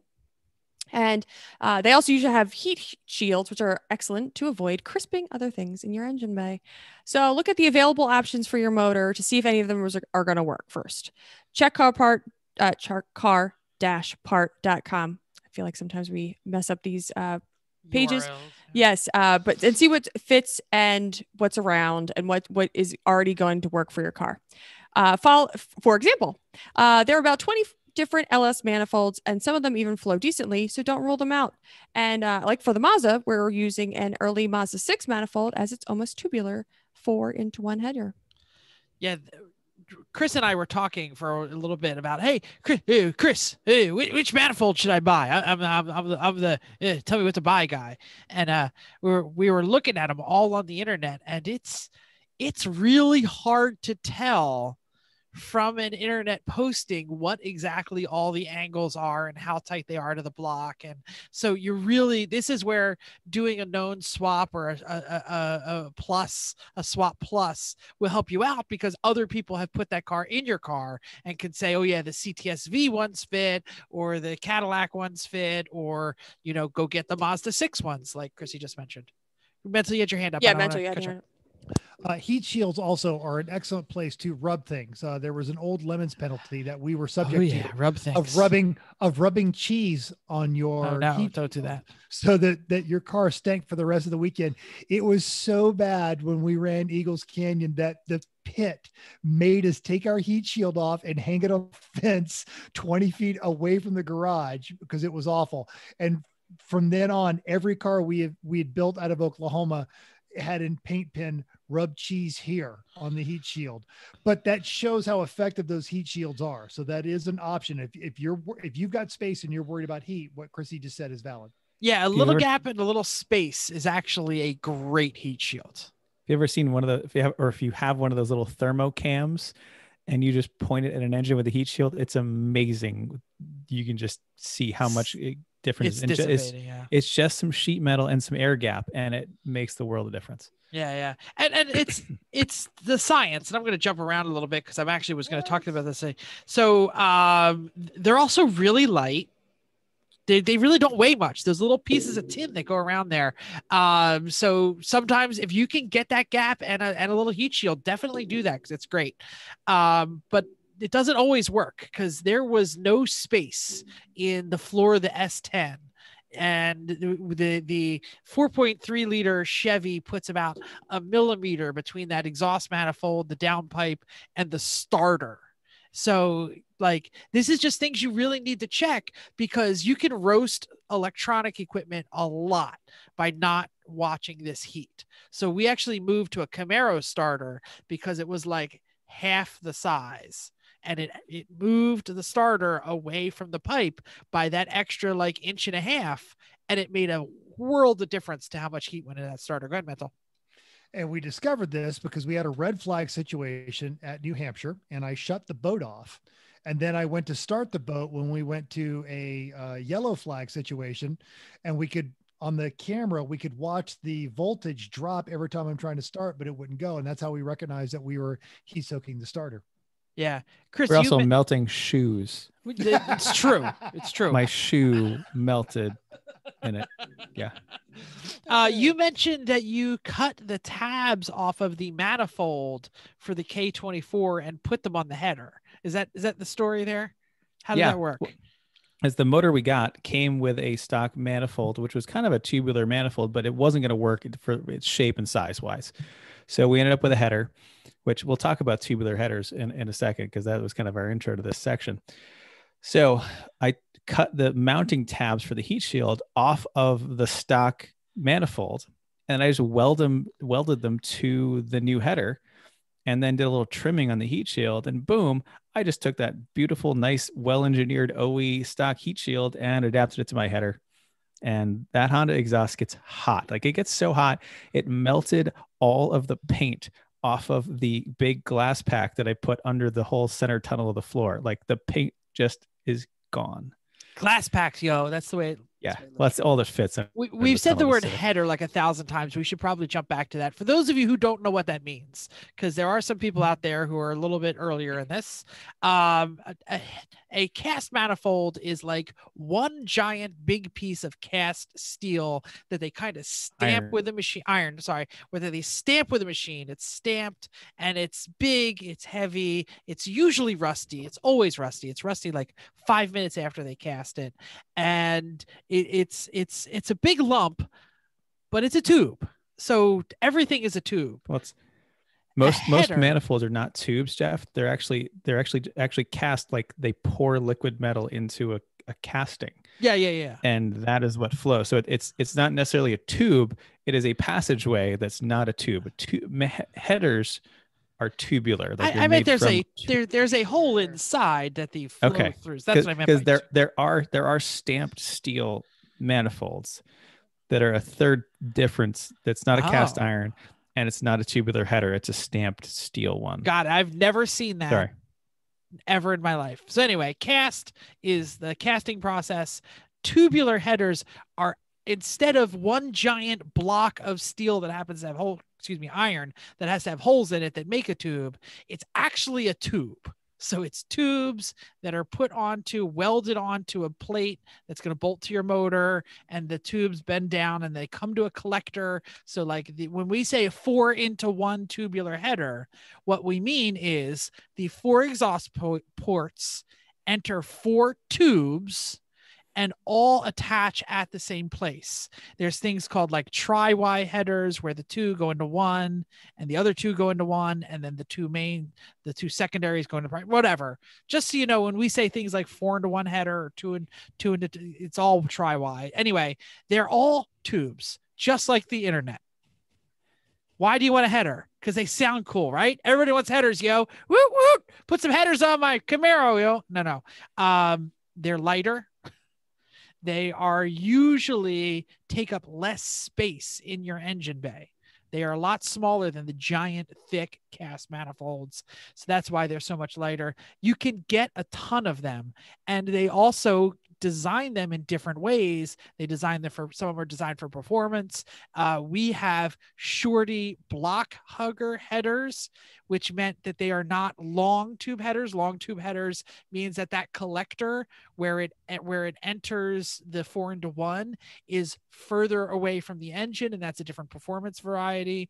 Shorty headers mean the collector is closer to the motor. Block hugger means it is physically closer to the motor. So all of these words you're going to see when you're shopping for headers.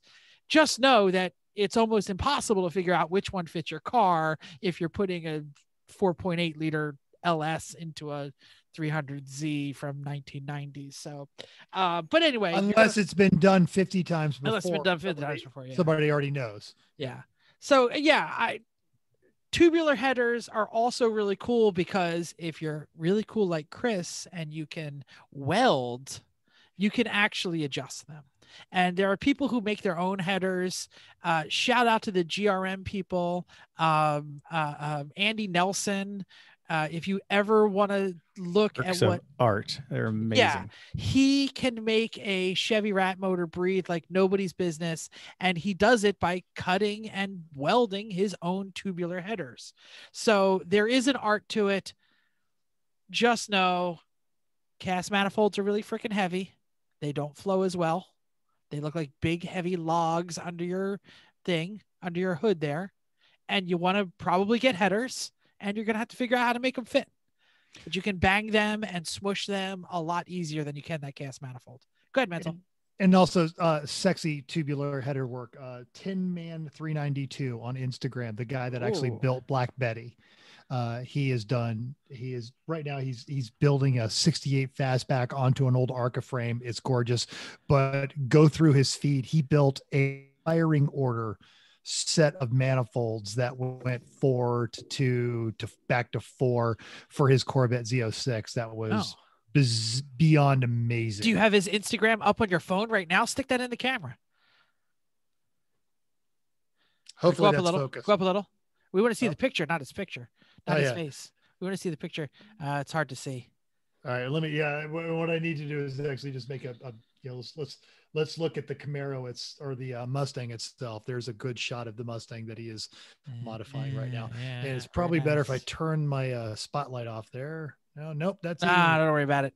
Okay. Anyway, Tin Man 392. Tin Man 392. Awesome. So there is another way to keep the heat inside the manifolds or inside those headers, and that is wrapping the headers. Chrissy, I don't know why this position is mine and not yours. Like wrapping headers. Everyone raise your hand who wrapped headers in the last 3 weeks. That's right. Chrissy did. Not 3 weeks, but I've done it. Yeah. I did exhaust, but so anyway, Chrissy, do you want to talk about wrapping headers, or do you want me to jump into it? I can do it. It's green. You didn't pre-read. Wrapping headers. Why do you wrap headers? To hold the heat in. Okay, that means you're taking a non-conductive material and you're literally, it's like a material. It looks like cast material. It's and fiberglass. It's fiberglass. It's nasty. All over your hands. And you're literally creating a barrier between the manifold and the rest of the engine. It looks like a fiberglass tie-down strap. Yeah, basically. I was gonna like a cast. I guess more people have probably done fiberglass tie-down straps than casts, but they do trap moisture. So in like your street car, if you're making that 1,000-point show-winning Mustang and you're wrapping your headers, it's gonna eat up the metal because it's gonna trap that moisture and it's gonna create rust. So you eventually will rust out and warp your headers. Race car, who the hell cares? You're probably going to be replacing it in a couple years anyway. So we wrapped them up. Also, if you call your favorite ceramic engineer, he might give you some special juice that you can paint on ceramist. Ceramist. You can paint. He said ceramic engineer is also acceptable. Oh, both. okay. But not ceramist. I thought he said that's an extra. It's actually syllable. Ceramist. I thought it was Ceramist. Ceramist or Ceramist. ceramic engineer. Whatever. Yeah. So anyway, he's going to Whatever. give us a custom blend of some sort of ceramic mojo that is going to like actually make everything just, we're just going to have an extra layer. It's belt and suspenders to try and keep all that heat out of our engine because the engine bay, because you don't want to crispy your wiring and you don't want to fry it up. And in case you've never seen an LS motor, where are the ignition wires? Right between every single header tube. Right. Every header tube has ignition wire right passing through it. Let's hope it works. Fortunately, they have little metal Little belts and heat shields that go on boots them. and So. But I did melt one of them. We had one melt when I was running the Gingerman, the Melvin Wood car, the LS swap BMW. We were running 7 cylinders all day Saturday. We didn't realize it. they kept are some of the ones we took off just in case we needed you're a always spare. going to need spares. Yeah. All right, Chrissy, what else We're we got? moving on to exhaust. And this is our last topic. So hold on to it because if you're bored, we're almost done. Okay. So your goals here are to get the exhaust to exit outside the car, ideally behind the driver, ideally be out the back, all the way out the back to not annoy your competitors as they pass you at this with your side exit exhaust blaring in their ear. Then you have this is a mess. To have a car Start over. No, it's just a run-on sentence, and that's why I'm struggling. To have a car that's loud enough that you could hear it, but quiet enough to pass the sound regulations and not fatigue you for long shifts. Do the exhaust better, make it go out the back, keep it loud, but not too loud. That's what you should have said. Mic drop. Fine. And those regulations are no joke. Out here on the West Coast, several tracks have serious noise regulations. And for you guys on the East Coast thinking you don't have to deal with this, you've never been to NCM. They absolutely do. Now, to make these exhausts, you can buy a few of the pre-bent mandrel bends and some straight pieces as well. Just a generic exhaust kit, and it's going to have all those bits in it, like our friend Matt was just doing on the Failbird to get it ready for Laguna Seca. So get as big a muffler as you can that fits most dimensions, and it'll keep the sound down. A performance version is fairly straight enough, and it's potentially chambered. We could do an entire show on just muffler types and Ford, Chevy sort of debate, but bigger equals quieter, and loud does not equal powerful. For piping, you're going to want all of this. There's my mandrel kit. Jeff is holding up the mandrel kit. Now, for $33. piping, Can't beat it. if you're going all out on this effort, you don't want to use small pipes. You want to let that engine breathe, not for noise, but to get the exhaust out. We recommend at least 2.5 inches for single setups. And some duals can get down to 2.25 if they're small and you're doing lower RPMs. And it depends on what you can fit. The bigger the engine and the higher the RPMs you run, the more flow you're going to need. Get the gas out of the way so the new stuff can come in. A 2.4 liter engine at 8,000 RPMs is the same as a 4.8 liter engine at 4,000 RPMs. Design your setup with that in mind. Don't forget your O2 sensors, weld on bungs, bungs, and potentially a catalytic converter if you want to comply with the EPA or clean air quality. Cats really don't inhibit the flow much like they did a long time ago, and most engines are actually designed to work with them. I just realized that the 4.8 liter that we're putting in the Z is twice the size of the Honda motor. Is it twice the horsepower? No, not even close. As someone who grew up in the 70s, Realistically, it's about 60 more horsepower. as someone who grew up in It's the like 70s, Honda can build efficient things and Chevy can't. Well, that's also the smallest LS. Like, yes, if we ran it at 7,000 RPM and with a hot cam, like we could get it. No, we really couldn't get it to twice the power. No. But Anyway. that does go to a thing. There's a lot of just old misconceptions, and that louder is flows better and hence is more powerful. And for a lot of engines, they are designed with a certain amount of back pressure in mind to keep from floating your valves. So just don't think that because it's loud, you're going faster. Yeah, but louder's cooler. Yeah, until you drive your car without your noise blocking earphones in and say, "Oh God, oh, Ow. Did How do I I ever do tell this? you that I love intimidating people with the exhaust in the Honda. Like when you're on their bumper and they're in your way, you can give a little blip of the throttle and they can really hear you. After the race, I do that in my street car and nobody notices. Yes. I'm like, there's- why is this guy out of the way? Vroom, vroom, vroom. And I'm like, But didn't make any noise. Then there's the thing where like you're walking back away from pit wall after you just got out of the car and you stop the new driver in and the other two pit crew and you're doing the, that was a really great shift. I can't believe how awesome it. And your two teammates are going, shut up. Yeah. Why is he talking so loud? Yeah. Why is he yelling at me? I'm right here. Your teammates might be hungover too. And you're still talking too loud. Yeah, exactly. And having a bread fight. Yeah, Anyway, yeah. what else do we need to say? Well, you actually had to make this whole damn exhaust. Oh, sure. I know, right? And let me tell you, this is fiddly bits, one step at a time. You start at the forward end of the car and work your way back. In general, you're going to use a straight piece and then a piece of the bend within it, and then more straight. Repeat. Thanks. It's right, very the bend- technical. Right. Now I the know how to bend- do it. You got it. The bend can be part of one of those mandrel J's or U's. You can use, kind of the straight leg with part of the bend in it, or you can just cut it like a pie cut out of the bend to attach the two straight pieces. You also can cut a wedge or a pie cut out of a straight piece and bend it shut and then weld it sealed. That works for small cuts. When you get into big cuts, that's a terrible way to make it flow. Like you don't want to do that very often. But for small angles, it's a really efficient way to do it. So there's that. Really, it's as you go, cut and mark the pieces. Get another piece of tubing to kind of hold up to the end of it so you can see where it's really pointing, not where you think it's pointing while you're lying on your back and with 18 inches between you and the car. And as you go, just cut and mark them and lightly tack weld them together. Really lightly tack them, because if you make a mistake, which you're likely to, you can cut it back apart and weld it. And so that's the way you want to go. So lightly tack them all together. This is going to take some time because you have to make a piece, check it, get back out from under the car, back under the car, measure something, back out from the car, cut another piece, back under the car, check it, out from under the car, repeat. Now I've seen people try and do this with like pool noodles. Like build it out of pool noodles and then take it to the deck and try and build it out of pipe. The best I've seen is if you use a long kind of welding rod that'll hold the bend, you can kind of put it in the middle of where something is supposed to go, and that'll get you close. Yeah. Who the hell has welding rods anymore? Like, well, you can go TIG people. They have welding I guess.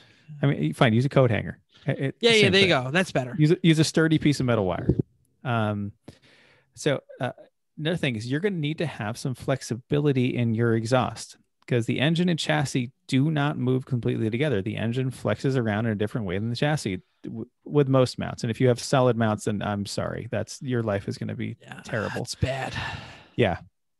They're not faster. They're not cooler. You're an idiot. Yeah, they're just terrible. It's still going to flex between the chassis and the engine. Yeah, probably. It says your chassis is going to flex. Because if you're doing this, you probably have an F body or a Fox body, and therefore it's going to flex. So there's a reason they call it the Ford Flex. Right. Use a flex joint in your exhaust somewhere in the front half of the car so that it can move. It also makes it so much easier to install and remove the exhaust if you have some flexibility in it. I'm worried that we don't have enough flex because we only have one flex joint. I know you say one is fine, but I think it'll be enough, because then it's not moving together. Let's see if I'm wrong. If I'm wrong, who's the one that's going to have to fix it? We cut it apart and we had a flex joint. This guy. Yeah, right. Yeah, I know. Exactly. I only had one when I built it. So screw you guys. Another one? That's fine. They're straight. It wouldn't even be that hard to put one in. That's why Let's start the car. Okay, stop it. Stop it. Go on. Anyway, if you don't let stuff flex that moves, it's going to break. And maybe it'll break. Who knows? You're also going to need flexible hangers. We usually just reuse the stock hanger material and the rubber mounts and weld those on because they're good quality and you already own them. That's good. You also need some kind of. There's nothing wrong with them. They work really well. Yeah, just cut the solid rods off the exhaust tubes and weld it onto your new ones in the right spot. Done. It's easy. You're also going to need some way to take this whole thing apart. If you have one tube that goes from your header to your tailpipe, you're going to be sad because you're going to need to take it off, and it probably goes under some suspension parts or something, and it's annoying. So you're going to need some kind of joint. We like V-band clamps. They're the best solution. We don't even have any, but I know they're the best solution. They're they awesome. Seal tightly. They come apart easily. The flat flanges or the U clamps that bend the pipes and lock them together, they always still leak. I mean, the flat flanges are okay, but they're more difficult to use. So, and lastly, in your design, make sure you keep all of the exhaust as far away from fuel as you possibly can. That's a good tip. And consider heat shields anywhere near fuel or sensitive bits, because that simple piece of sheet metal with an air gap goes a long way. Heating fuel leads to all kinds of weird problems and danger. Don't do that. The show is going really. Go ahead, Metal. You go first. And not just the obvious bit like explosions. We had to give so many cookies to the tow truck drivers at pit race because we had an exhaust that was vaporizing fuel before it got to the engine and causing a vapor lock. And it took Saturday for us all to figure that out. And this was not a pack of stupid people. We were just that cosmic. That could be discussed. We were getting into the TR on purpose, but the point stands is because it was so difficult to diagnose. It took us out of contention for an entire day. Well, when you don't have fuel flowing, you go, oh, the fuel pump must be bad. So you change the fuel pump. And then when your fuel pump is, it's running, you're like, oh, the fuel's still not flowing. So let's there's no such thing as and then let's do this. And there's no such thing as an over shielded exhaust. Yeah. Right. Yeah. Pretty much. Absolutely right. Okay. All so right. that's it for this week. If we haven't dissuaded you yet, listen next time. I think my brain is broken. Yeah. And you got questions or you've got examples or you think we're full of crap, let us know. Hey, if someone out there built a really sexy header, we want to see the picture. That's true. Yeah. Because we don't do that shit. Okay. But anyway, what's next? That's time for Hell Sweet But Terrible. Thanks. That's all you, Jeff. That's a great intro. I yell. Hey, you're scream, so boring. I make like a to-do. Hell sweet, but terrible. So I already mentioned that's good. I like that. Yeah. I mentioned that I went car shopping. So I feel like I need to do some exploits in car shopping, and you can all tell me whether I am doing things right or doing things totally wrong. Just to refresh people's memory, I need to replace my 2012 Mazda 3, which has 178. That's just about 180,000 miles. Want Jeff? Not I want. Need. Don't need. You're absolutely right. I want to replace it. And I had it down to. I was really thinking about the Ford Focus ST. I wanted them with the Recaros, but I read that the Recaros are not comfortable, and my wife said, you drive a race car, what's it going to pinch your butt? You're all used to it. Just stop being a pansy and go drive one, and you'll like it because it's got sporty seats that hold you in. So I found a Ford Focus ST with the Recaros, and this one was not the one I was going to buy, but I could test drive it, and it had the loudest frickin' exhaust, not including the Honda, that I've ever heard out of a 4-cylinder motor. It had a blow-off valve that was louder than the trombone that blows Erling out of his seat on the bus. All right. This thing was worked. The Ford Sync stereo had a half-naked woman on it of undeterminate. Oh, this is quality. Age. Dark skin. No, dark. I was gonna say it was hard to tell whether she was a Latina woman, she was boobalicious, but whatever. I don't know. Like so she was definitely feminine shaped. She was. Oh yes, she was. So anyway, so this wasn't the one I was gonna buy, but I was really just there to try out the seats. And how were the seats, you asked? They sucked. I hated these seats, and it wasn't that they were too squeezy or that they were too narrow. The butt angle was all wrong. Like it felt like it was pushing my knees up away, and it was totally unadjustable. I literally got out of the car and said, well, I'm really glad I did this, because now I will not buy a car with these seats, and I will buy the lower trim model with the other seats. And so I started searching on the internet to find one of those to make sure those seats were comfortable. But then it doesn't have the options that I want. Was this stock? Stock. They're leather Recaros. I was more concerned about what's on the radio. Oh no, the radio. Well, that was like it's like Google. It's like You can- Apple CarPlay, so you can Yeah, make okay. a You new can background. put different things on there. Okay. Yep. And I want the Apple CarPlay / Google, the Android Auto. So if I get a lower trim model, I will have to upgrade the radio. It doesn't matter because this is what happened next. I put out a bunch of feelers to a bunch of places that had Veloster ends, and a dealership contacted me from Baltimore that had a 5,000 mile Veloster end and said, "Would you like to come down for a test drive? Start up the car. I'm going to Baltimore." No one said ever, but good on you. Yeah. So I worked Saturday, but they had Sunday hours, and I went down and I drove a white Veloster N, and I think I still have the pictures up. Let me see if I can find the picture. I don't have the pictures up. It was gorgeous. It's a stock Veloster N. I got the vapas a little. Good, you got the fizzies. That's good. Everything that they are writing about this car is true. And this is important because when you posted the picture on our Instagram, which you can follow at everyone.racers, our good friend, Dr. Florida Mandani said, if you're going to use it as a soup-filled dumpster, you should spend maximum dollars. Yep. It was really pretty. Looks like a white Veloster N.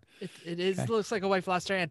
I want to tell you that the COVID has brought something really interesting. No dealer personnel on the test drive. We had this. I know. We know. Yes. So raise your hand if you did triple digits on a dealer plate. Did we? No, I have in the past. Oh. Yeah. When I bought my 98 Integra brand new in 98 and I was 19, my friend Paul and I went out in the test drive, just the two of us. The guy just handed us the keys. What? Now that's thank crazy. you. What an idiot that And guy a new was. Right? Integra GSR. Holy crap. Yeah. Yep. So But did the guy make the sale, Chris? Oh, yeah. I bought Yeah, that car. yeah. I didn't buy that car. I bought a different one. Yeah, so these people probably made a sale because I probably will buy a Veloster N, but I will not buy that Veloster N because at 5,000 miles, they pretty much wanted 30 grand for it, which is what it's stickered for once it was tax tagged and everything else. But it was like when I got on those backcountry roads and I put it in N mode and the exhaust sounded really sexy, and then it auto blipped the throttle when I downshifted for the roundabout. I said, I have not felt this since I drove the GT3 on Extreme Experience. And it's not that it's the fastest thing and not that it's the best thing, but I just really felt like this car was absolutely communicating the handling and just everything that I wanted. And the trunk is a little smaller, yes, Chrissy, but it's totally serviceable. The back seats are probably about the same size as the 3. There's no leather anywhere. It's a plasticky interior, and I don't care. That thing blipped that throttle on that downshift, and I went, oh. More than half of the people that commented on the Instagram post were in agreement that the Hyundai, and that includes, Hooniverse Jeff, a former guest on our show, who absolutely said the Hyundai is always the better choice. Way better than the Ford Focus ST. It's also 10 grand more than the Focus ST. There's a reason for that. Yeah. And you can't find any STs that aren't already worked and roached, and they're just getting thinner and thinner on the ground. Naked ladies on the. Well, the Veloster Ns are probably not going to be too far behind. You got to get one. Well, and this is young the enough case that it right hasn't now. been done. Yeah. The market is so hot. I literally went in and talked to the sales manager for a minute, nearly puked on his shoes and punched him, by the way. Dealership people are still the scum of the world. So I'm pretty sure I will buy a Veloster N from Carvana, and I will not talk to a human until the tow truck driver delivers it. But I know we're going late, but this will just be 1 second. So he shows me the sheet. I brought it here. His printed, what do they call that? A Foursquare, like they got the. Oh, he's telling you your payments. He's got my payments are there, and he's got all the stuff on it, and he's got this line here, and it's like $1,900 for reconditioning. right? And now I want to tell you that I heard the story of this car. This car was traded in for somebody who wanted a blue one and the flappy paddle transmission. So he literally bought it there, brought it back a year later with 5,900 miles on it, and bought it. So he had his snow tires on. He brought to the dealership the snow tires, and he said, I need my snow tires back. So take the brand new wheels and tires off the one I'm about to buy, put it on my old one, and take off however much he negotiated to take off. So it had brand new tires on it that still had like the stickers on it. I mean, minus whatever all of us test driving idiots roached off of them. So, but anyway, I said, $1,900 for reconditioning. It has 5,000 miles on it and brand new tires. What did you recondition?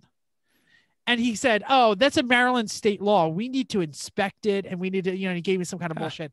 So I immediately said, well, I'm going to be perfectly honest here now, and you can go ahead and run whatever number you want, but I don't want to waste your time because I'm not going to buy this car today. And it's not because of your price. It's because this is the very first one I've ever, I tried to be honest with him.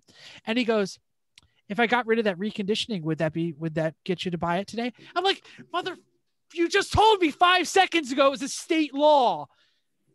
I was so mad. And that is why the dealership model is dying. Dead.